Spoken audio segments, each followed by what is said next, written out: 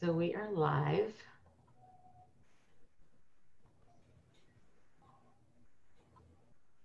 So I just want to say hello to everybody there. I see people are joining.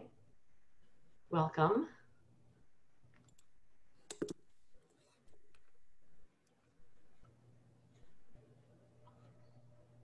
So we'll be starting in a couple of minutes. We're going to wait for more people to join.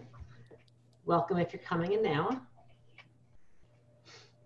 Week 3 of the E3 Summit.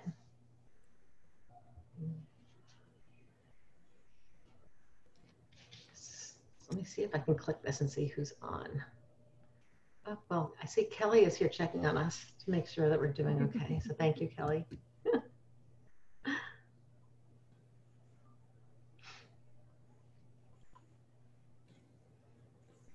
So yeah, we'll give it a couple minutes. You know, beginning of school, maybe people having a crazy day. So we will wait a little bit. Still not 7:30 yet. Do you want to tell us where you're from in the chat box? Dominga is in the chat box and she'll answer you there.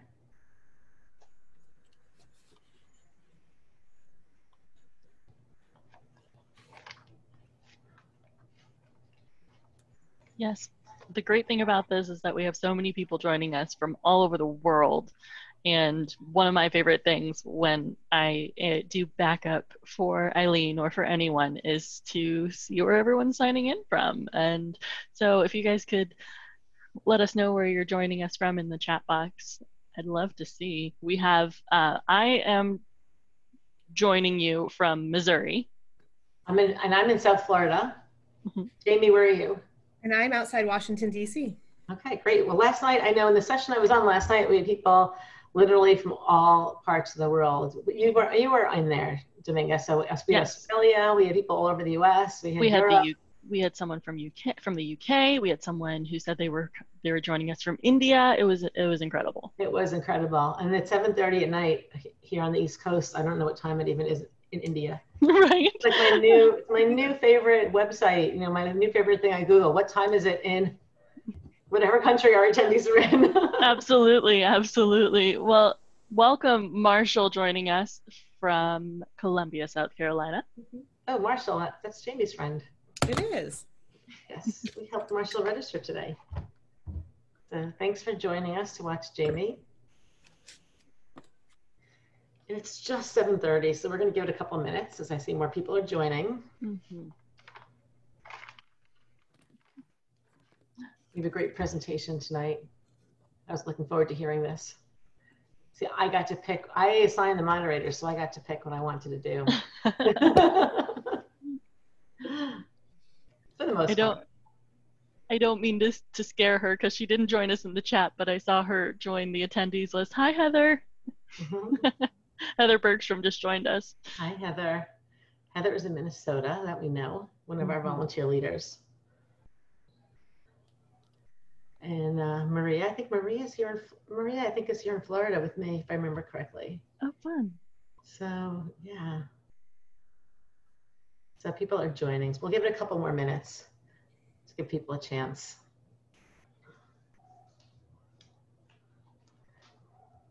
We have a great presentation for you tonight. Hope you're really enjoying the summit, getting a lot of information. What's great tonight is more of a quality of life kind of talk, not this heavy medical information. I've seen a lot of very intense pictures the last few days. Mm-hmm. So I don't think there's any of that tonight, right, Jamie? No intense pictures. Okay. No, awesome. no active surgery videos. Okay, good. Thank you. Great.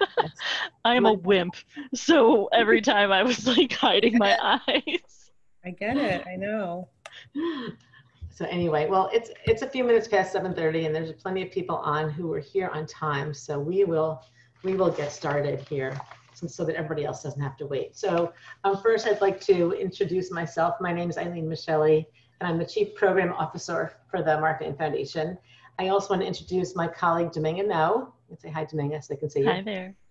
And she is in the chat box, and she'll be chatting with you there and posting links to relevant websites, to Jamie's website, some other places that you might have relevant information to this talk. We want to welcome you to the third week of the International E3 Summit, Educating, Empowering, and Enriching Our Community, brought to you by the Marfan Foundation and our divisions, the VEDS Movement and the Loeys-Dietz Syndrome Foundation, and our partners in Europe, VESERN.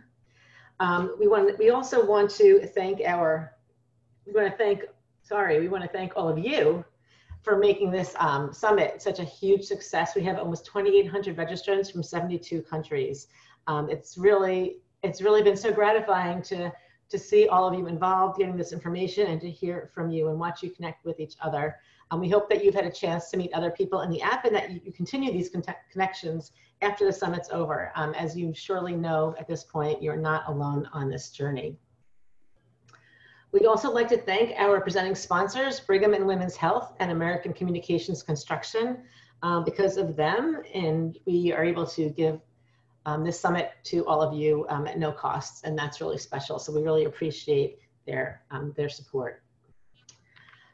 I also would like to share with you, now this might not be as applicable for this presentation as for our medical presentations, but the International E3 Summit is a forum to provide an open discussion of issues related to genetic, aortic, and vascular conditions. Opinions stated in each of the talks are those of the speakers and not necessarily of the Marfan Foundation or VESERN. If you hear differences of opinion from speakers and want further clarification, please contact our help center at marfan.org/E3Ask. And as you can imagine, the volume is quite high right now during the summit, so please be patient. So we have one more slide before we go to the presentation, and that is about your feedback. And so after this session, we'd love for you to give us your feedback. Right in the app, next to the Q&A box, you'll see the 3 stars that say rate. When you click on that box, you'll get a few other very basic questions. So hopefully you'll click on that afterwards and tell us what you think of the session. So tonight we have with us Jaime Barnhart. We have a presentation from Jaime. Jaime, do you want to say hello first before we get started? Sure. Hi, everyone. Thanks for joining us tonight. That was very short, little hello, but we're going to hear a lot more from Jaime later. A lot more coming, though. We definitely will. So we're going to start with a presentation. The 3 of us are going to shut our cameras off, and we'll get into the presentation here.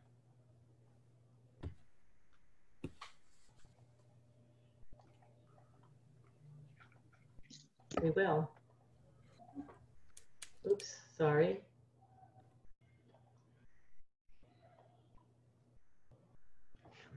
Hi, welcome to our session today, Caring for the Caregiver. I am Jaime Barnhart.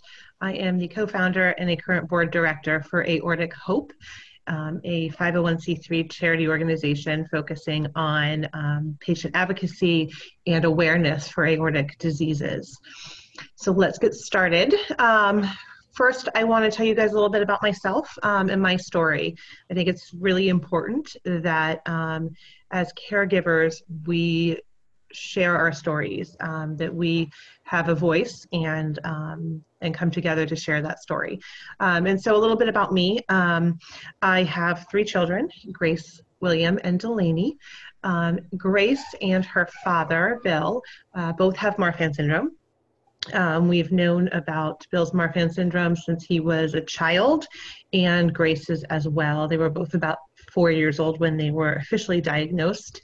Over the last 17 years, we have experienced, see if I can remember it all. We have experienced 2 aortic dissections, a couple hernia surgeries. We've experienced multiple mass infections that resulted in emergency open heart surgeries and various eye surgeries and minor things like that. So I am I may be a professional caregiver at this point for when I look back at all of that, not only as the spouse of someone who is affected, but also a mother of someone who potentially will have similar issues as she grows older. My Grace's father and I and a couple of friends founded Aortic Hope in 2016 because we found that there was not an easily accessible place for either of us or any of us to go for support, to share our stories, and to ask questions about life and how to navigate through the crisis moment, the emergency time, and also the life that is created after the healing, the actual medical healing. So, you all have stories as well. I encourage you to share them with your family, with your friends, and to reach out to the community. It does matter, and it's important that we share them with each other as we go through this. So today we are going to talk about a couple different things. I'm going to go through some functional tips and tricks that I have learned along the way that have made the caregiving journey each time a little easier, a little more streamlined, and quite frankly gave me a little more sense of control, which I know is a challenge and a struggle every day. And we're going to touch on the mental health side of the experience from a caregiver's standpoint, and also talk about some resources that are out there. So this quote, "With organization comes empowerment," I believe very strongly in that. One of my core beliefs is that as a caregiver, your job has become information central, and the ability to be able to step into the role of advocate on a quick turn, sometimes snap of a finger. And so it is extremely important that you have access to very clear information that is as up-to-date, as accurate as possible, without making 17 phone calls to 9 different doctors' offices and waiting for faxes and emails to come in to the ER. I have it in multiple places, having it in 2 places, either, on your person or electronically accessible is a good way to do it so that you can share it quickly and easily. The other piece of empowerment advice is there are hard conversations to have after a crisis, the first crisis, so that you have the information going into the next.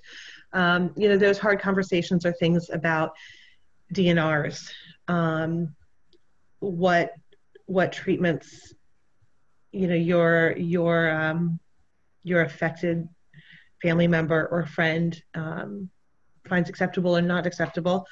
They are extremely difficult. They are extremely emotional and extremely, extremely important, because when you are in a moment to make a decision, you want to know exactly what that person would want. You don't want to have a question.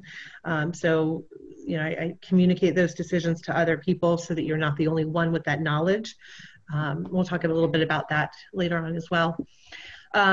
Schedule. It is your lifeline. I found that that having a very defined schedule, day-to-day schedule, really helped me feel more in control when the world feels completely out of control, especially during the crisis. So how do we get there? Doctors diagnose, nurses heal, and caregivers make sense of it all. And that is the organization that comes. The doctors and nurses are doing extremely important and hard work to keep us all well and healed. Caregivers, we leave the hospital with the patient and have to make sense of the new life. So how do we make sense of our new life? Well, it is the fall right now, and so it's time to go supply shopping. So here there's a joke around in my family that when I show up at the hospital, it's here comes Jamie and her binder, but that binder is my lifeline. Information central. So you're gonna need a binder, dividers, and notepad, just like you did when you were going to school.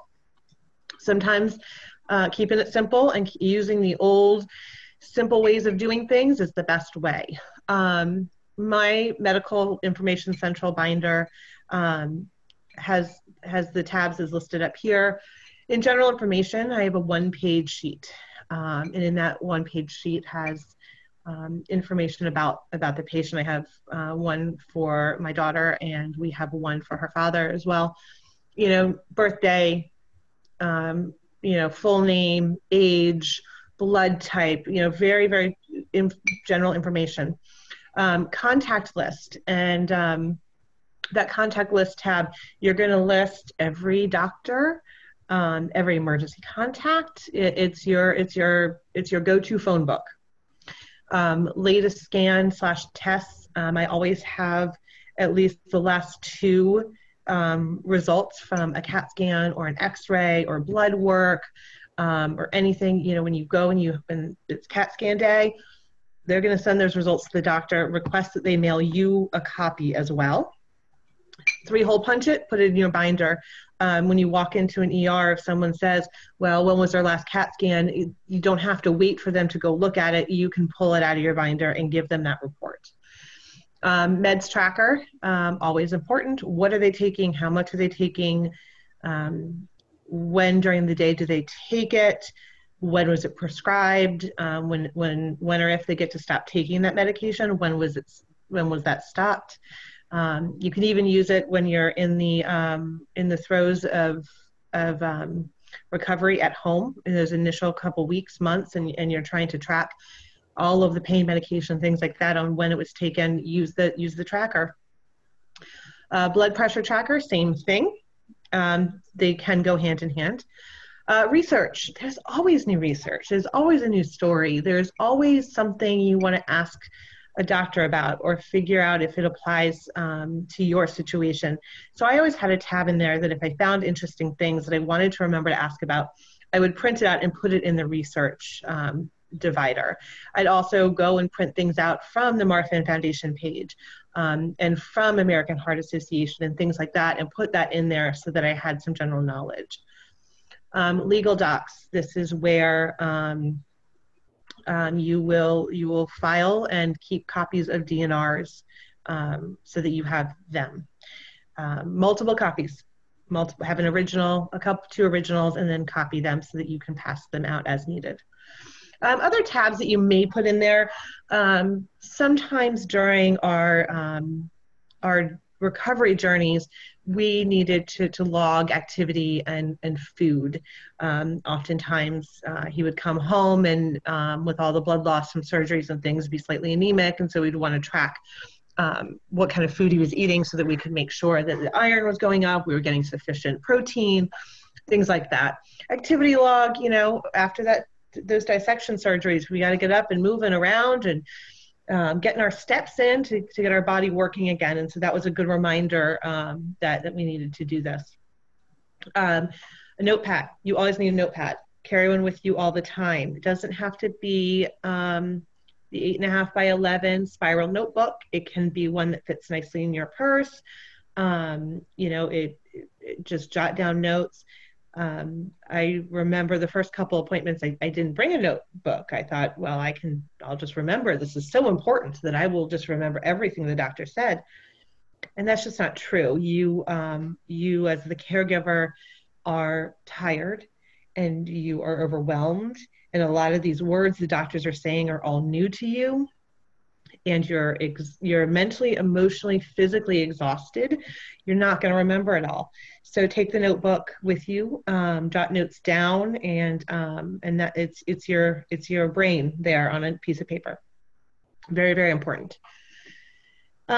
Legal documents. I can't stress enough to consult with an attorney in your state to make sure that they are executed appropriately. This goes back to those difficult conversations. Please, DNRs are very important. You don't want to have to be making those decisions without guidance from the patient when you're in the ER or going into the operating room. You want those clear directions for the whole team. Last will and testament, again, you don't want to have it, but if you do, it's very important that you have it. As I said earlier, probably the most challenging conversations to have, and maybe some of the most important. And I'll stress that by telling you all a story that I was pregnant with my second child, and 8 months pregnant, so getting so close to the end there. And that day, my then husband had a internal bleeding situation, and we couldn't find it, and he was going into the operating room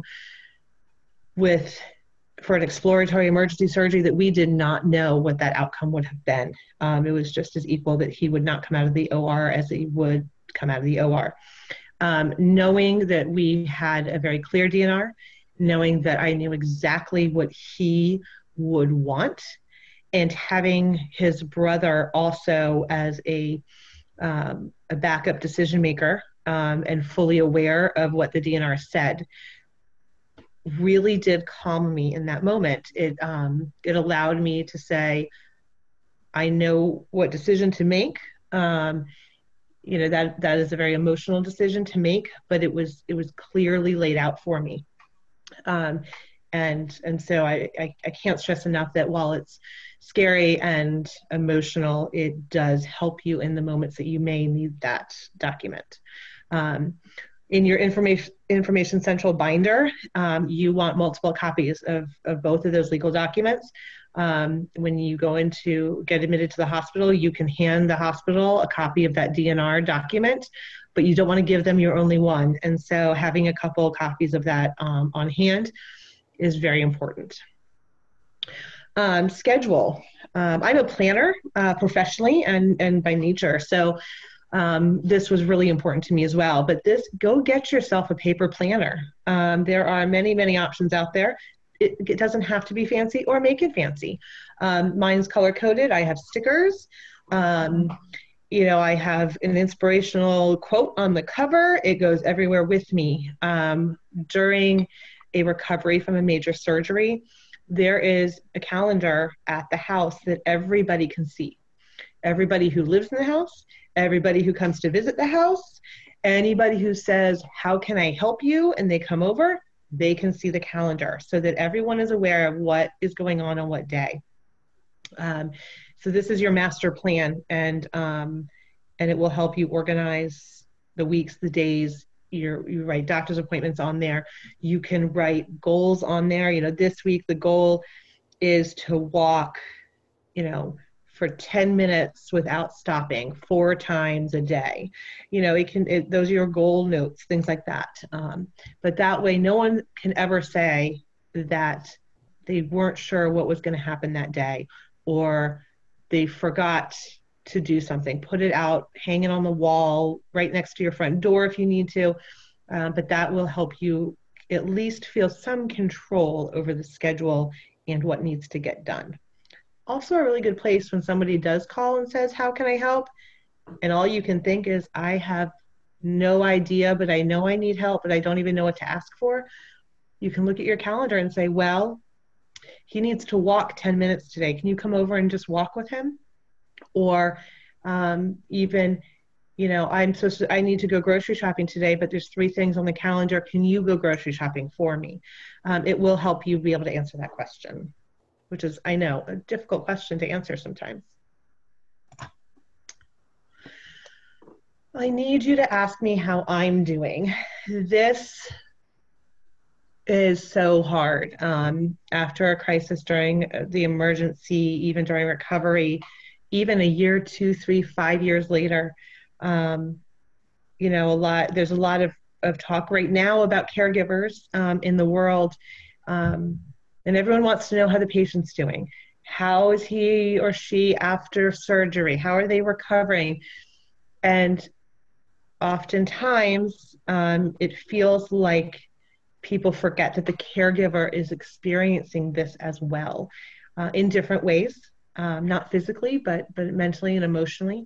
And so it's okay to feel like no one's asking how you're doing. I get that. I feel and felt that as well. It's important to reach out and share how you're doing. Remind people to ask you how you're doing. Which leads me into taking care of you. there's a saying when you get on an airplane that you need to put on your own oxygen mask before you put on someone else's, because you can't help anybody if you aren't well. Caregiver fatigue comes on fast and strong. And I remember feeling like it was a tunnel that I almost could see the light, but never quite could see the light. And that really does lead into caregivers experiencing depression and anxiety, loss of control, PTSD. We are experiencing the trauma alongside our loved one. We may not have surgical scars to show for it, but our trauma is real. And it is okay to feel it. It is okay to acknowledge it, and it is okay to ask for help. Caregiver guilt is really hard. I think if I had to choose caregiver fatigue or guilt, I might choose the fatigue over the guilt. I always felt, and sometimes still feel, an overwhelming sense of guilt for feeling so tired and feeling so worn out, and for feeling like waking up in the morning and just saying, I don't know if I can do this today, because you look at your loved one who is physically hurting and had this mass trauma occur to them on a physical level, and that didn't happen to you. But your life changed in that moment as well, and it's hard to get over that guilt that you shouldn't be feeling that way, because you should be, and you can, and it's valid. I encourage you to talk to people and share with your loved one that you're feeling that way, and keeping those communications open so that you can find some peace and rest for yourself. I have this quote saved on my phone. I have this quote. I must have posted this quote to Facebook 27 times in the last maybe year. I have it printed and hung on my bulletin board at my office. You are allowed to scream and cry, and if you need to throw a hissy fit one day, you're allowed to do that. What we aren't allowed to do is give up, and that emotional release is important. We have a semi-rule in my house that when these overwhelming, upsetting times happen and we feel the need to scream and cry, then I allow myself, and it's an arbitrary number. You can make up your own number. I typically, depending on what it is, let's say another dissection, I'm going to give myself, 3 days to feel really sorry that this is happening, that we're on this journey again, and to be upset and scream and cry. And at the end of that time, I'm going to take the deep breath, and I'm going to get those ducks in a row, and I'm going to do what has to get done. It allows me to mourn, it allows me to feel, and then it forces me to draw a line in the sand and move forward to make things happen so that we can get to the other side.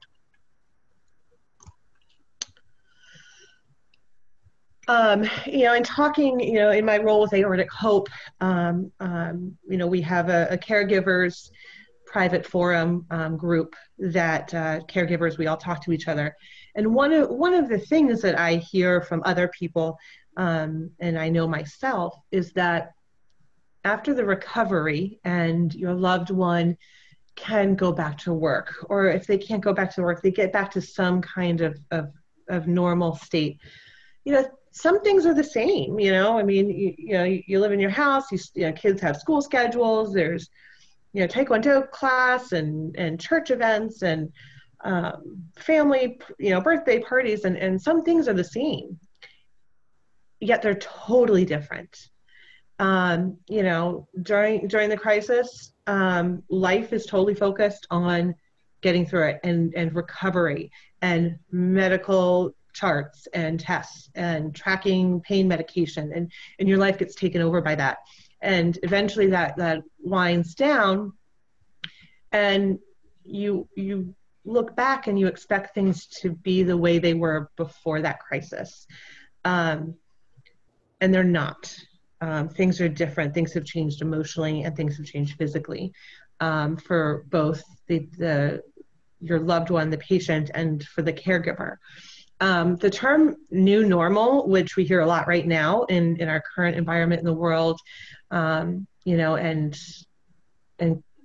myself as a caregiver, I always thought, well, the new normal after this episode, new normal is my least favorite term in the whole wide world right now. There is no new normal. Whatever that way of being was, it isn't anymore. And there's going to be a new way of being. One might not be better or worse than the other overall. They're just going to be different. Some things that we all look back and took for granted, may not be there. They may be harder, but some other things might be better. And so going in, accepting and adapting, accepting that things aren't going to be the same, mourning those things, and then adapting and creating new ways of being that work for the new way that life is. Now, some ways that life changes, and I think this was one of the hardest parts for me. During a crisis or during an emergency, it was very clear what I needed to do. I needed to track medications. I needed to understand the CAT scan measurements of an aneurysm. I needed to understand the difference between a stent and a Dacron sleeve. I needed to understand what good blood pressure was, what bad blood pressure was, and what a fever could mean, and what maybe wasn't so emergency in that situation. That was easy. It's very clear cut what you need to know in the emergency. It's when you get home and when life is a little bit normalizing or equalizing. So many appointments. There are so many appointments, and there are so many different doctors. You have your surgeon for a while, then you've got your cardiologist who you're seeing more often, and then you might have your mental health professionals, and there's just so many appointments. I always felt like there was always, every week or every 3 or 4 days, there was some other doctor we were going to. And so, you just go back to your paper planner, to your schedule, you schedule them. We would try to make them fun. We live in Northern Virginia and are lucky enough to be seen by the Marfan team at Johns Hopkins. Well, it's an hour away. It's not too bad. So we would purposely make appointments all on the same day. So we would just have one whole day running around Johns Hopkins. And we might even make one for early in the morning and go up the night before and stay in a hotel and kind of make it a little bit of an adventure so we could get some fun in between these appointments. I'll tell you, even now, my favorite thing to do with surgeons and cardiologists is to go and spend, an hour in the waiting room and 45 minutes with the doctor and come out of there with, well, no changes, status quo. That's the most relieving report we hear. I don't want to go in and hear changes. I want to hear status quo. But there are a lot of appointments. Household roles change because, whether your patient is mom or dad or son or daughter, the things that they were actively doing in the home, in the household, moved to somebody else during the crisis. And you get into a routine and sometimes forget to pass back some of those roles that they can take on again. Sometimes they can't take on those roles again, and you have to adjust. During a crisis and trauma, whoever is the primary caregiver pretty much becomes the CEO of that household. Also the operations director and the chef and the taxi driver and everything. And we need to remember that when things are equalizing, to pass back some of those roles. And if you can't pass back some of those roles, maybe delegate them out to other places. Finances, you know, I mean, money, who likes to talk about money anyway, but, you know, that changes too. You know, caregivers, we sometimes have to take leave from our jobs in order to be home to care. The patient, if they were working, is home, you know, either on sick leave or disability, and sometimes unpaid. And so, you know, the finances get out of whack. And then you have all these bills from the doctors. And if you're blessed to have really great insurance, maybe those bills aren't so scary. But, you know, I remember several times getting some scary bills and having some tough conversations with the insurance companies. There's one insurance company that kept sending us a bill that they were going to pay for the surgical assistance, but not the surgeon because of a pre-existing condition. And the girl on the phone could not understand why that was ridiculous, because you can't be an assistant without the surgeon. So why would you pay for the assistant but not the surgeon for the same exact surgery? So we didn't end up having to pay that bill, of course, but you know, those things do get out of whack and need some attention after life equalizes again. Intimacy and relationships. You know, this is one of those conversations that I think caregivers, we think about in our heads. I don't know that we have open conversations about it. There have definitely been conversations, you know, in support groups and things like that, but this is maybe one of the hardest one. You know, it changes your relationship when you go into a caregiver / patient role. You know, you are still a husband or a wife or a mother and father, but you are also their lifeline. You are also helping care for them in a very healing way. And in some ways, it can increase that bond between you. And in other ways, it can cause a barrier. And both, you know, an emotional intimacy, physical intimacy, you know, in all ways. And so it does change. It takes a lot of effort. And I think, you know, really being open with your patient, loved one, is really important to make sure that your relationship is evolving along with the recovery. Vacation planning, which sounds kind of like a small little detail here, you know, after we're talking about intimacy and relationships and finances and household management, but you know, it's summer vacation time, right? We're going to go to the beach. You're recovered. You know, let's go have a nice relaxing time where we can kind of get away from some stuff. But you can never get away from being post-dissection or post-traumatic surgery or a medical situation that will go with you on your beach vacation. So it's interesting that, you know, we always kind of know where the closest hospital is. And that binder, that information central binder, that gets packed in the car with us too. Although one way you can eliminate that from the packing list is saving all those things on, say, a USB drive and putting that in your car. So save some space for, you know, your surfboard or things like that.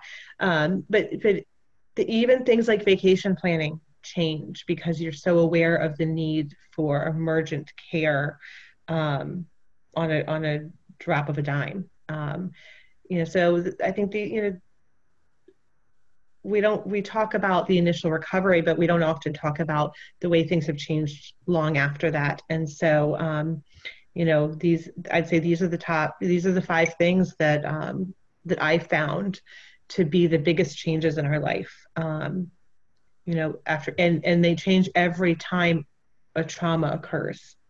And so you accept and adapt, you accept and adapt and accept and adapt and continue that cycle each time.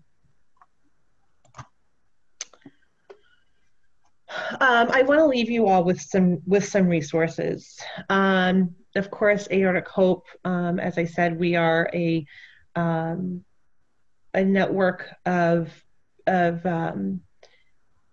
people affected by aortic disease. Whether you've had a dissection, currently have an aneurysm, or are at risk for aortic disease. We talk about, we also have a whole caregiving side, and have a caregiving support forum. We do live Q&As on Facebook with doctors, so you can ask questions, and hold online support groups through Facebook as well. So, please join us there. Of course, the Marfan Foundation is always amazing. Caregiving Action Network, rarecaregivers.org is a national organization that has a lot of great resources about caregiving. National Alliance on Mental Health, also a good resource. And Think Aorta US is a new project with Aortic Hope, John Ritter Foundation, Thoracic Society of Surgeons. So that is an awareness campaign to get the Think Aorta message to ERs, so that people, when you walk into that ER, are thinking about your aorta as well as your heart, and well as about stroke issues. So those are some resources for you. What I'd like to leave you with today is that you are not alone. You are feeling the trauma alongside your loved one, and it is okay to feel overwhelmed and lost, but you are not alone, and there are people out here. It is really important that we all talk to each other and help each other through this organization, so that you're ready for the next time. Preparation is key, and making sure that you're taking care of yourself. So with that, thank you for joining me today, and I'm looking forward to answering all of your questions and hearing all of your stories.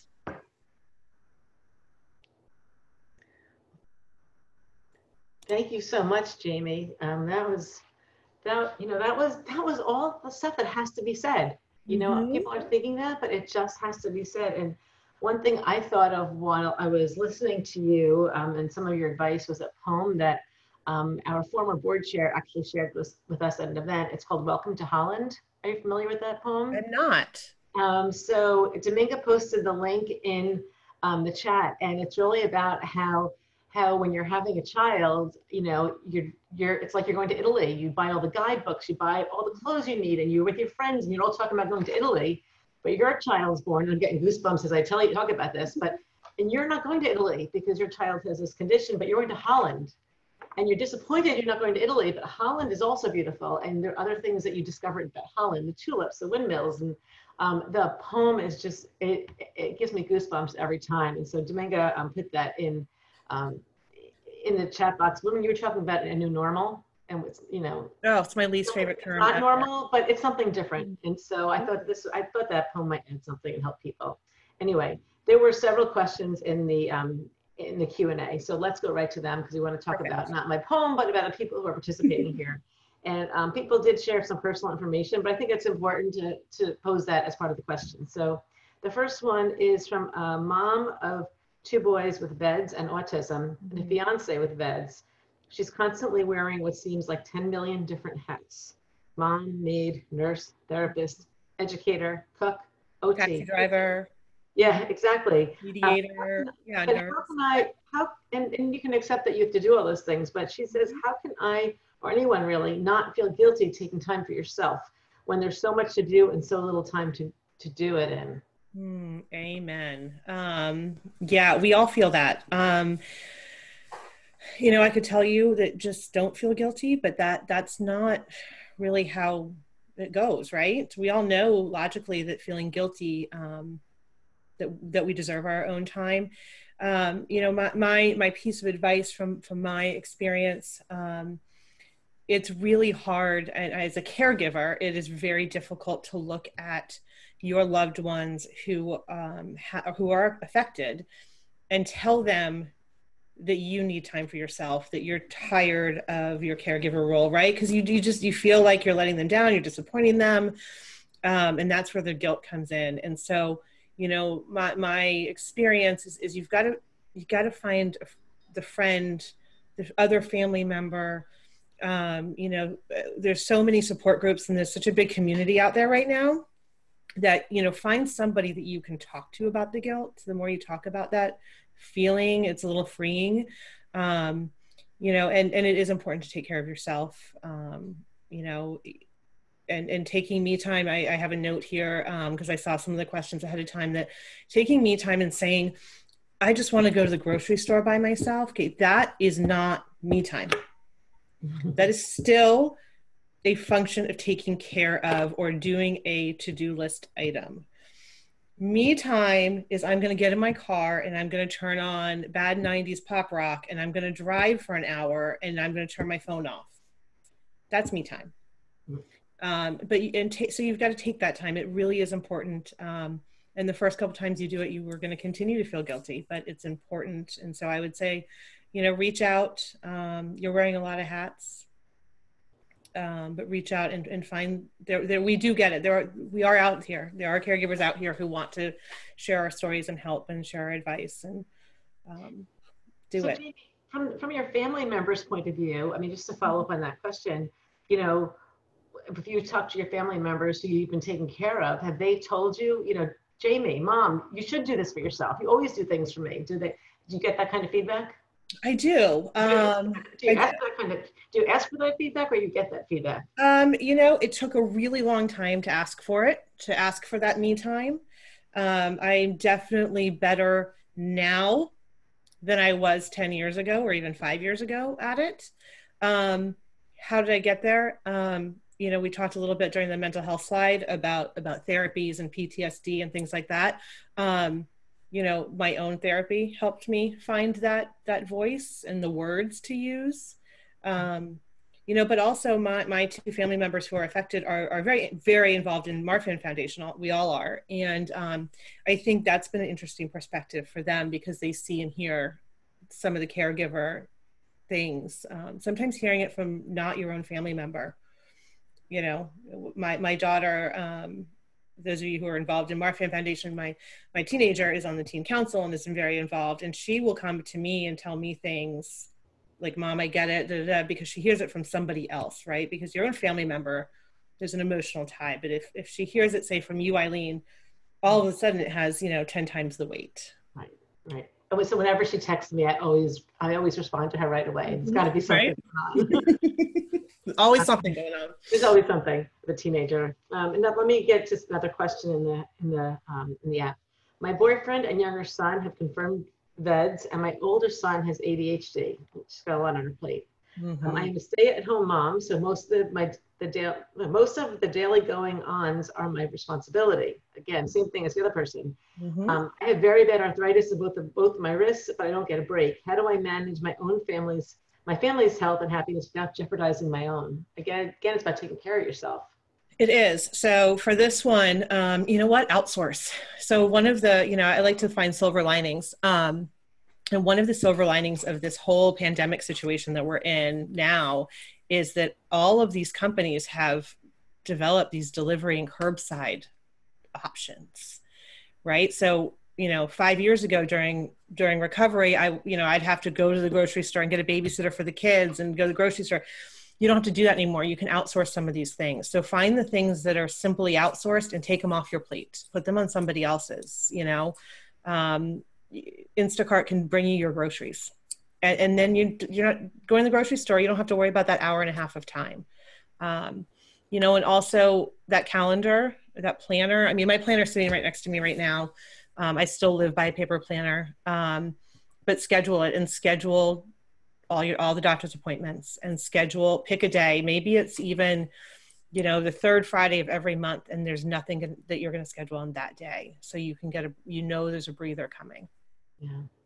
Yeah. I mean, it still goes back to what you said, put on your own oxygen mask so you can take mm-hmm. care of other people. Like, you can't help them if you're not your best. Yeah. And, one of the things that I struggled, Eileen, you know me really well, a little bit of a control thing, when it comes to the recovery, but, one of the things that I learned over time, over many surgeries, is that our loved ones, our affected ones, can do these things. And it might not be the whole thing, but they can do these things. So find the things they can do, Right. and put those on their list, and they will feel like they are contributing to the management or to the recovery. My kid's dad was, post emergency surgery, and I had a newborn baby, and in the middle of crisis, and you know what? The only thing he could do was hold a baby in a bottle. And so, you know what he did for 3 months? He held a baby in a bottle. Yeah.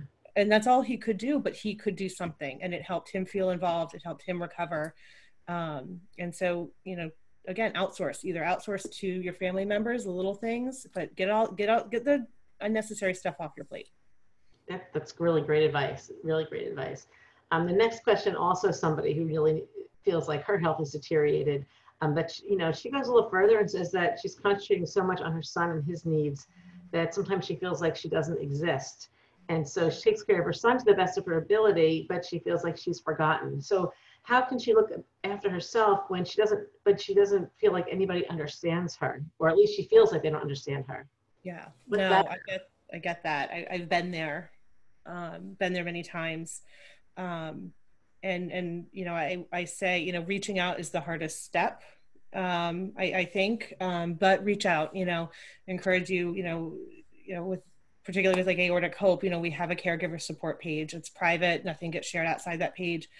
And there's caregivers there who are either in the throes of something or have been there a long time. Reach out and talk to other people and share your story and take, find some advice. And again, taking care of yourself, you have to schedule it.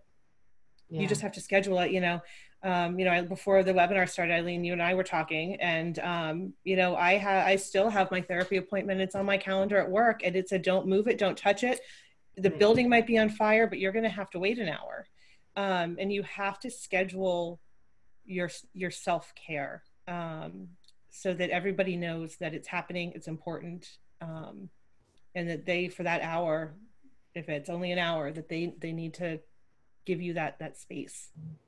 There's another point I want to make with this, because when you're not the one who has all the health issues and the people around you or another family member has them, you feel like what do I have to complain about if something's not going right? And I'll never forget this. Again, another former board member who had, she had a really rough journey with Marfan syndrome, a lot of surgeries, some emergency surgeries like Bill. And, she said to me one time, just because I have a DACA on aorta doesn't mean that you can't have a bad hair day.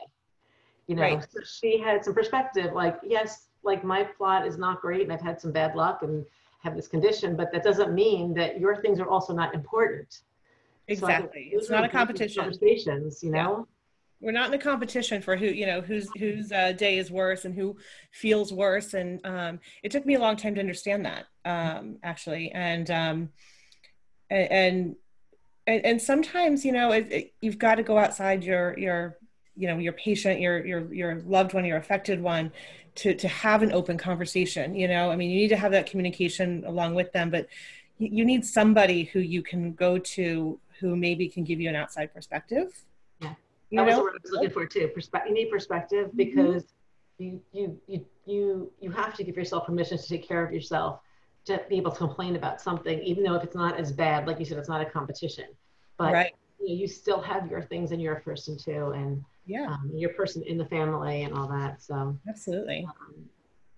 Okay, here's another question. And this, I'm curious how you handle this, Jamie. What are the ways a caregiver can handle her job and her employers and colleagues' expectations, in terms of performing what you're supposed to be doing during the day? But then again, you may need to attend to the care of your loved one at the drop of a dime. And no matter how big of a job you have, or whatever your job is, it's important.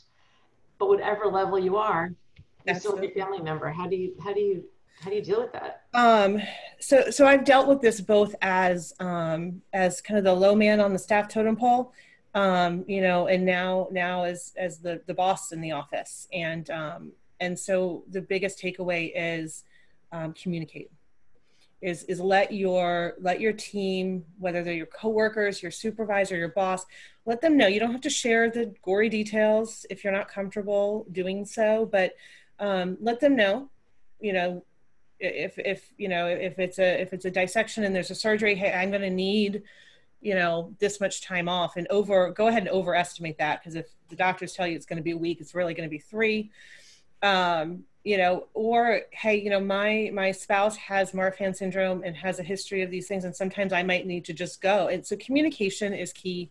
I think that another silver lining with this whole pandemic and this whole working from home thing is that people are a little more open to that now. So if it's a rough time and your loved ones need more help at home, you know, you can be there and still connected if you have a job that allows that. But it really comes down to communication, making them part of the team, and telling them when you need total time off or telling them when you just need flexibility.